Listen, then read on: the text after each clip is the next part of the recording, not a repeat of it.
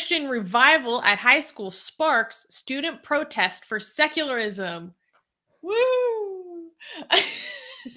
In West Virginia, on February 9th, more than 100 students of West Virginia's Huntington High School protested a recent Christian revival assembly.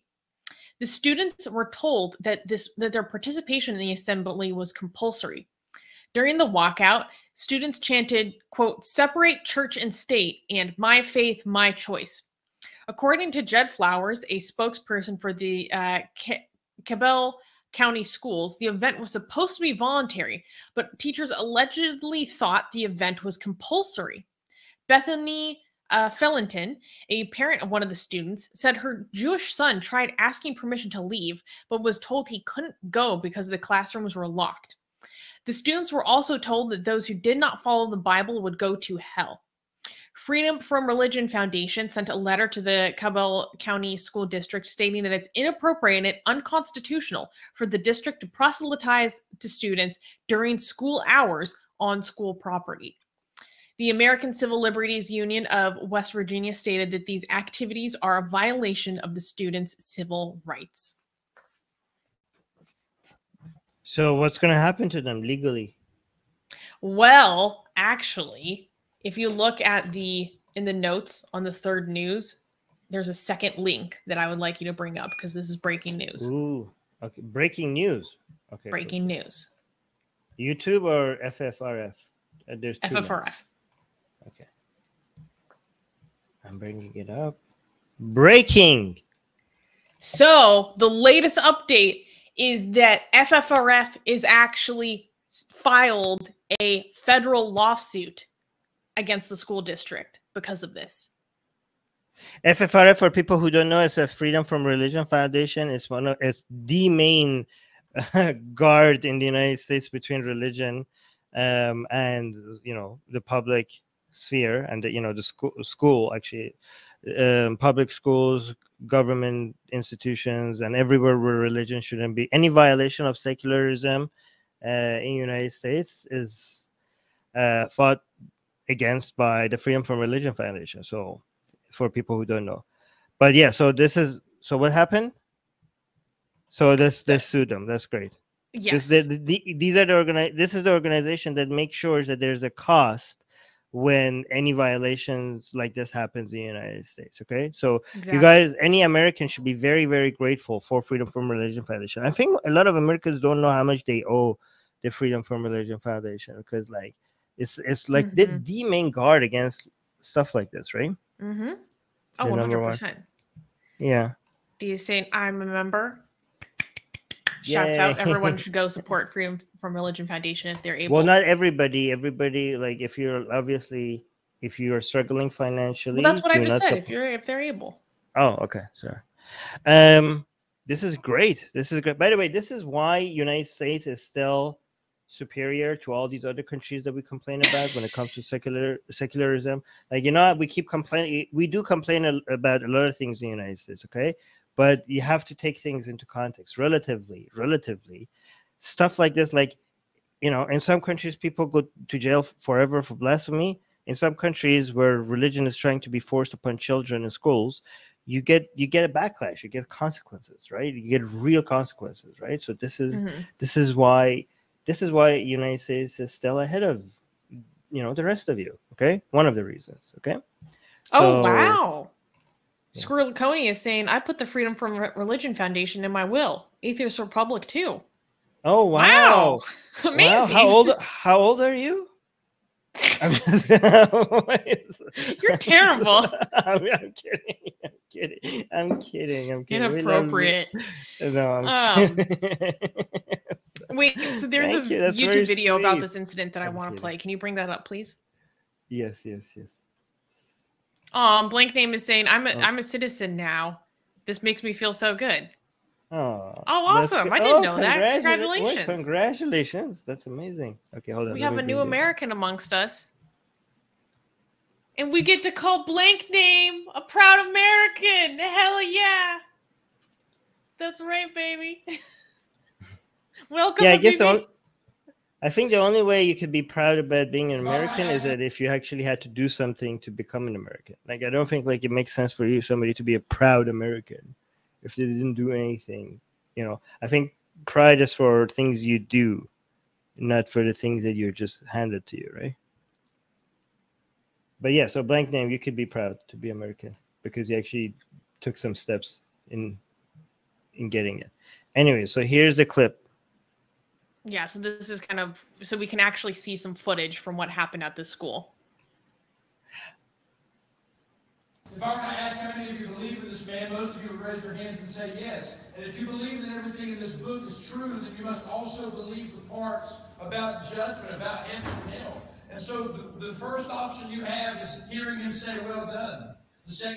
The separation of church and state and religious freedom as a concept are founding basic tenets of this country, you know, and the kind of culture and lifestyle that we all live. And just to see that defamed and ignored in such a blatant way, it's disheartening. And we would very much like to see some kind of formal disciplinary action taken against the teachers that force their students to attend. And so the first option you have is hearing him say, well done. The second thing that might happen to you is he might look at you like, maybe like some of you look at some people. But I want to read something I wrote to you. I said, I want to apologize to you when we went to the auditorium yesterday. I was not familiar with the people associated with the Christian athletes. I thought they would be discussing choices and goals with you. I should have had us leave, but I did not want to be rude. Because, you know, my son said the teacher and faculty and administration were there, and they were praying alongside people from this ministry. They were participating in it as if it were a church service. So if she was somehow shocked as to what was going on at the time, she sure didn't act like it when it was going on. There's more than enough for everyone. These mother. That's something we'd never force on anybody, and we have no enemies. Whether it's in a church or in a school or on the street, the vision is to give hope by showing people. Look at these people. Look at them. Okay, you have giant, like, look at the facilities they have. Look at all the resources they have. Is that not enough for you? You have to come and force us up in schools? Like, you have your own places. You have your own freedom. You could do all these, like, Jesus woo crap as much as you want in your own personal, private areas. Like, you have everything. You have more resources to spread your bull crap more than any other religion in the United States. You have all of this. And it's like, no, it's not enough. We have to come and into your school in a place that is not meant for these. And we have to, like, force our way there as well. Like, sit down. Just sit down. Oh my God, somebody needs to, like, show these people their place. But yeah. Well, that's what we have the law for, baby. Wow, so this was an Associated Press. I'm glad this got so much attention. Oh, this got national and international coverage. This was a really big deal because this is really not supposed to happen. And this is really against, like, so many different aspects of our law and what our country stands for. A large portion of the problem comes from the fact that this happened during school hours. So it happened during a period that these students have in their day that's kind of like a voluntary break where they can go study or they can, I don't know, maybe have an extra lunch, but it's a break period. And during this break period is when these students were taken into this Christian assembly that was happening in the middle of school hours. So it's very common for public schools to rent out their spaces to different organizations. Like oftentimes they'll have Alcoholics Anonymous, have their meetings on these properties, but these are typically happening after school hours. They should be happening after school hours. Legally, religious organizations are allowed to use and rent these properties, but it's supposed to be after school hours so this kind of thing doesn't happen. So this was just like a huge violation. And the fact that some teachers somehow thought that this was like mandatory, and so they made the students go. That's where a lot of this problem really lies. I thought it was awesome to see how much the students have come and spoken out about this. I saw Secular Rarity saying earlier in the chat that we wouldn't have known about this if students were not informed on their rights and spoke out against it, or knew to take footage of this and be like, this isn't right. In the article by the Associated Press, it was an exchange between a kid and his father, while the preacher is going on about how if you're not, don't find salvation through Jesus Christ, you'll go to hell, to these students. And it's like, I'm going to make sure that everyone who's here today, doesn't leave without knowing him. And he's texting his dad and was like, is this legal? And then the dad is like, no, it's not. See, this is good. This is what, okay, so oxymoron is in India, right? I believe so. So oxymoron is saying, I really don't understand why this is a big deal. I know it's a problem, but nothing very shocking. So this is a difference. It is.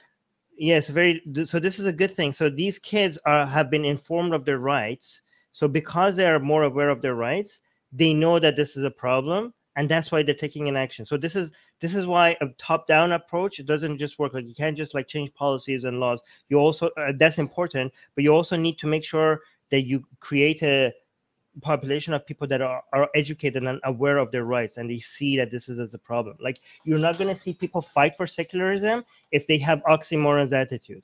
And if they have oxymoron attitudes, they're like, oh, it's not a big deal. This is why you get India, and this is why you get Pakistan. This is why you get Bangladesh. This is why you get like countries that people don't see worth protecting their rights. They see it not a big deal, and the politicians and the laws will reflect how much people are willing to fight for their rights, because governments are not just going to come voluntarily just give you their rights. These are things that you need to fight for, and to make people fight for it, you have to make sure they understand that these are their rights and also worth fighting for.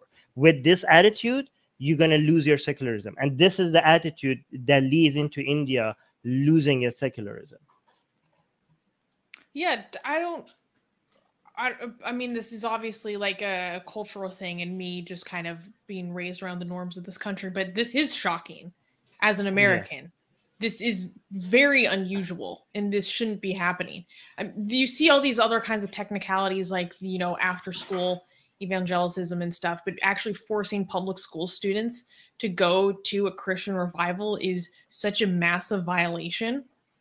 I don't know how much it's fair to say that this is why you get, situations like you see in India, Armin. I don't think that's entirely fair. I know a lot of people who are deeply bothered by the fact that in police stations there will be shrines. They're like, this is unacceptable. So it's not black. Yeah, but that's black and white thinking. Okay, it's a spectrum. It's not like it's either there or not there. Obviously, in every country there are people who care about this, right? Large number of people who care about this, right? I'm just using an anecdotal evidence to make a wider point. Like, the more people are willing to defend their secularism, the more you're going to see, the higher cost that people who want to challenge it have to pay, right? The more people, I don't think it's very controversial to say that there are more people in the United States that see this as a value than on a per capita basis, on an average basis relative to India, right? More people in India are willing to sacrifice secularism in favor of defending religious values, or even people who are in favor of secularism. Sometimes they see it as not a big deal if it's just like, I don't know, prayer in school, or like bindi, in school, and that's why like they just open the door to religion in places where religion doesn't belong, right? And then they're going to wonder how they lost their values. So you just pointing out some examples of people. Yeah, there are many people in India who are fighting the fight, right? But on average, this is not as big seen as important as people see it in like France or like Canada or United States, right? The idea of secular, separation of church and state, or church and public schooling, are things that are more fundamental in, I don't know, in countries like France, Canada, United States than than it is in India and Pakistan. And again, it starts from the education, right? It starts like the education system is your future. If you do not defend that, if you let religion enter that sphere, then you lose the future of your country. So it is a very important, place that you need to guard against the dominance of religion. It is your country's future. Like, what could be more important? The idea of this is not being that important is ridiculous, right? And I know this is anecdotal, so I'm not saying this as a proof. This is just an example, but it is not as much as we are proud of all the secular activists and atheist activists that are in India. They are outnumbered. Okay, so I'm not dismissing their activities. I think like we should just help them with recruitment. That's what I'm saying. Relatively, they're behind. Yeah, I just feel like that's a little bit of a generalization, or maybe not. It's stats. It's not generalization, because I didn't say all. I don't know if that's directly attributable to those things. Like that's. It is very. It's very directly. It is definitely. The more people. Okay, so it's not generalization, because I didn't say everybody's like that. I just said it's less. Okay, it's not like it's either there or not there. Okay, it could be more in one country and less in another country. It would be generalization if I said everybody in India is like that. That would be a generalization, right? In fact, if you do not acknowledge the fact that there's not enough activity, there's not enough defense of these values in India, that's actually that actually is more helpful, because you understand that there's a lot more work need to be done, right? And you're trying to provide a platform and facilities for people to increase those kinds of activities, right? And also, if you think like it's not attributable, like again, it goes into the philosophy of thinking like, oh, the government will just provide this. We can just only complain about the government and the things that they're not providing for us. No, this is something that you take from the government. It's not something that the rights are something that you take from governments. It's not something that governments just gift to you. Okay, so for you to fight and take rights from the government, you need to have an attitude that these are rights worth fighting for. So obviously, if you do not have that attitude, these rights will not be taken. So it is directly correlated. It's one-on-one. Right? So it has a very high R value, the correlation. This is, wait, where is it? This is hilarious. Doorknob Head is saying that he just crossed out "In God We Trust" 25 times on his paper money because of Atheist Republic in this story. I'm just imagining him furiously with all of his cash. Well, thank you for your service, Doorknob. Thank you for your service, sir. And Blank Name is saying, interesting thing is that when you take the oath to become a citizen, you have to agree, so help me God. I think there have been legal cases where you don't actually literally have to do this. There is an alternative. I could be wrong, but that would be shocking to me if there was not a completely like not mentioning God alternative that was not as legally acceptable.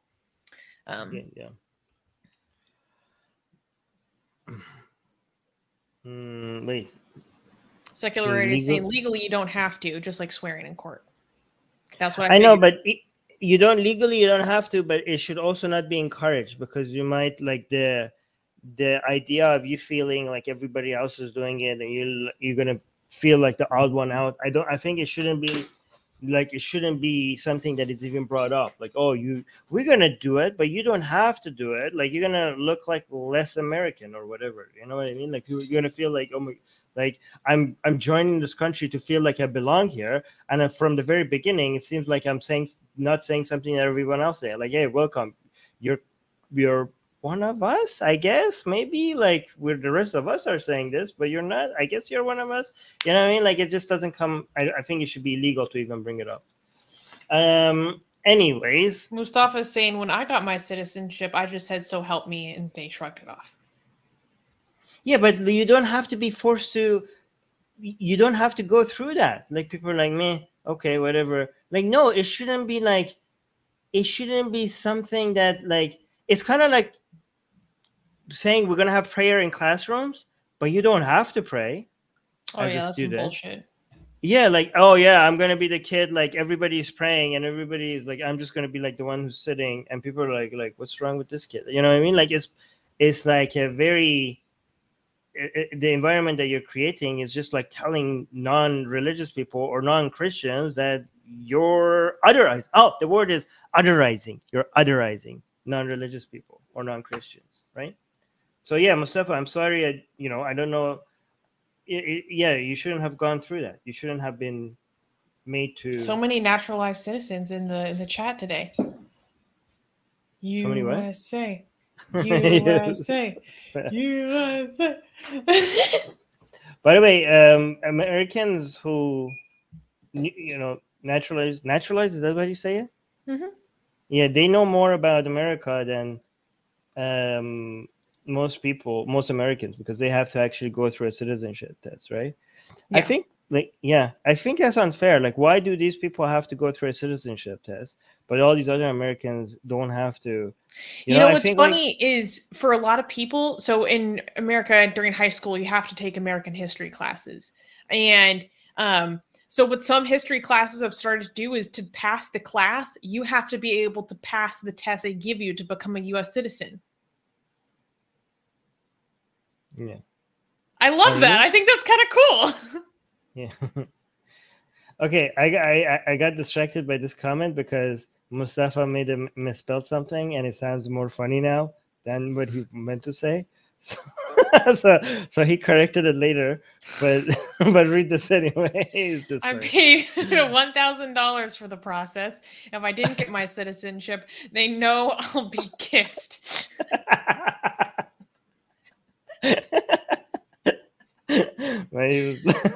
He then corrected it. He said, you meant pissed, to say not pissed. kissed. Yes, but imagine if that was the process. Like, we are not going to give you our citizenship, but we'll give you kisses instead. Come here.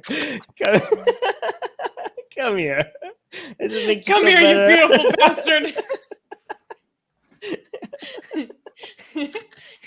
You're not an American. You're an American.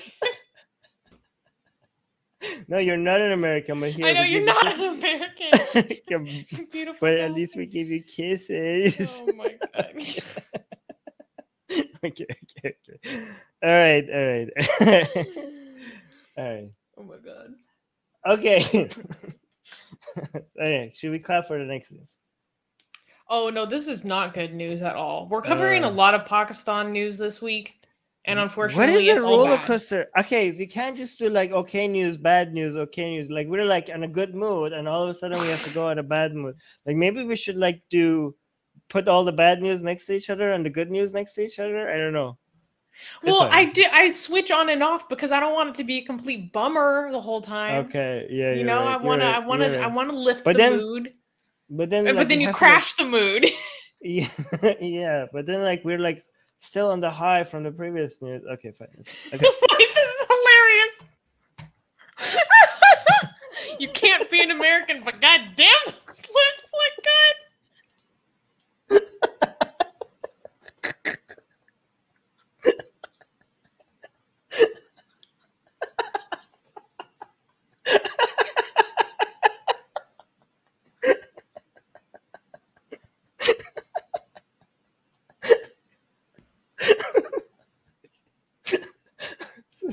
Are you okay?